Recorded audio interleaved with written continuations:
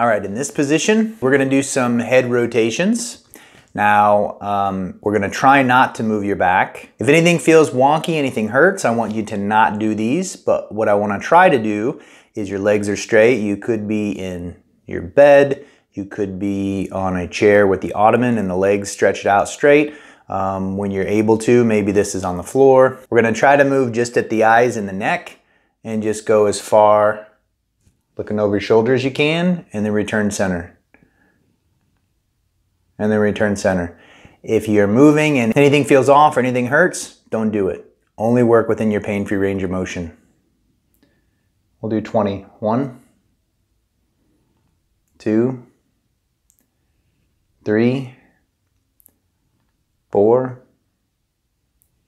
5, 6, 7, 8, 9, 10, 11, 12, 13, 14, 15, 16, 17, 18, 19, 20.